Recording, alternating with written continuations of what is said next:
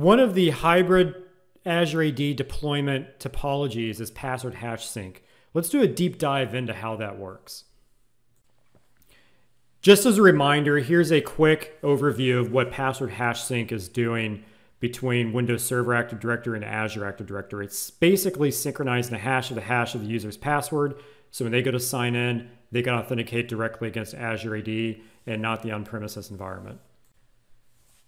At a high level, the way this works is we're synchronizing a hash of the user's password.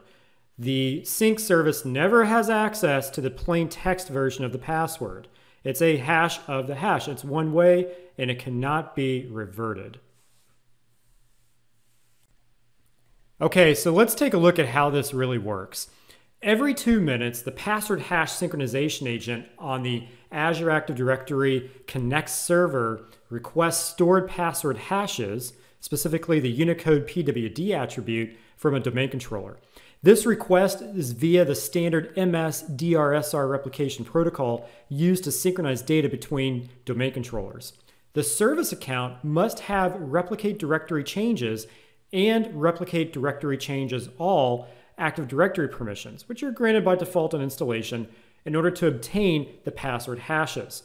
Now, before it sends it, the domain controller encrypts the MD4 password hash by using a key that is a MD5 hash, hence hash of the hash, of the RPC session key and a salt. It then sends the result to the password hash synchronization agent over RPC. The domain controller also passes the salt to the synchronization agent by using the domain controller replication protocol, so the agent will be able to decrypt the envelope.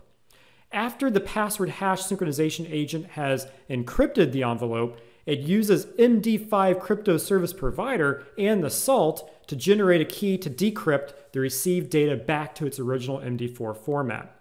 The password hash synchronization agent never has access to the clear text password. The password hash synchronization agent's use of MD5 is strictly for replication protocol compatibility with the domain controller, and it is only used on premises between the domain controller and the password hash synchronization agent.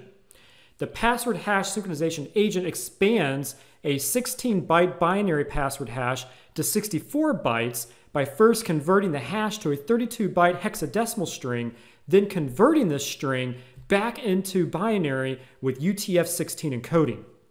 The password hash synchronization agent adds a per-user salt consisting of a 10-byte length salt to the 64-byte binary to further protect the original hash. The password hash synchronization agent then combines the MD4 hash plus the per-user salt and inputs it into a PPKDF2 function. 1,000 iterations of the HMAC SHA-256 keyed hashing algorithm are then used. The password hash synchronization agent takes the resulting 32-byte hash, concatenates both the per-user salt and the number of SHA-256 integrations for it, then transmits the string from Azure Active Directory Connect to Azure Active Directory using TLS. And finally, the last step here is when a user attempts to sign in to Azure Active Directory and enters their password, the password is run through the same MD4 plus salt plus PBKDF2 plus HMAC SHA-256 process.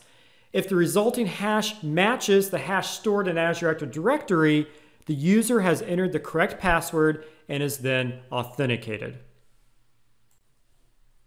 All right, folks, I know you're probably going to have to go back and rewatch that little deep dive slide because there's a lot happening there, but hopefully this helps to clear up any confusion around password hash sync and Azure Active Directory when it's in a hybrid topology. All right, go out there, read the documentation, lab it up, learn as much as you can, and take care. We'll see you in the next video.